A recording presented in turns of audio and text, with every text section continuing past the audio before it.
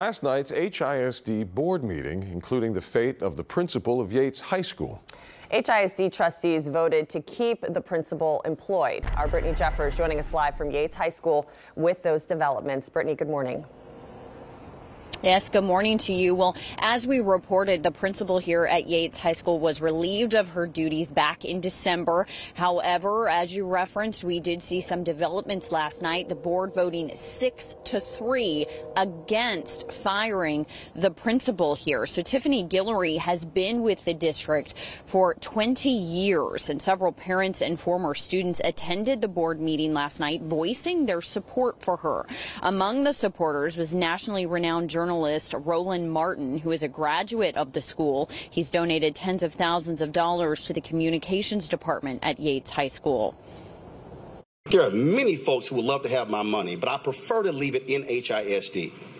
If you make this move and fire her, you're making a great mistake. Guillory should be the principal at Yates, and this action should not be taken in the middle of a school year. It is grossly disruptive to the education process.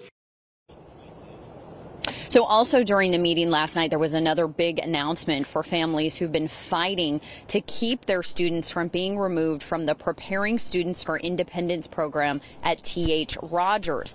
We learned that the program will remain intact, preventing the special needs students' normal routine from being disrupted. Now, HISD Superintendent Miller House II released a following statement last night, saying in part, quote, HISD is committed to meeting TEA requirements for the least restrictive environment to keep the program intact at T.H. Rogers and better engaging our parents and families in decisions impacting our students now and in the future.